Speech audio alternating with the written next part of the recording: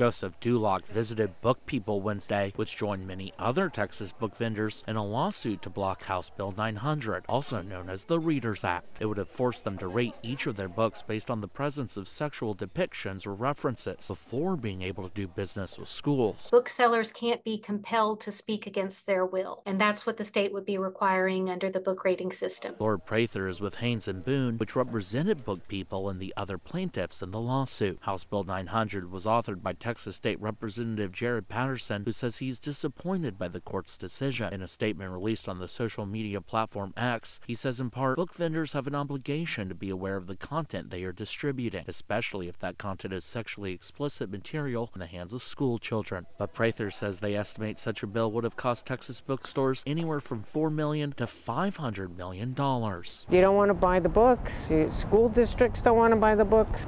Leave them out of it. I'm glad it got struck down.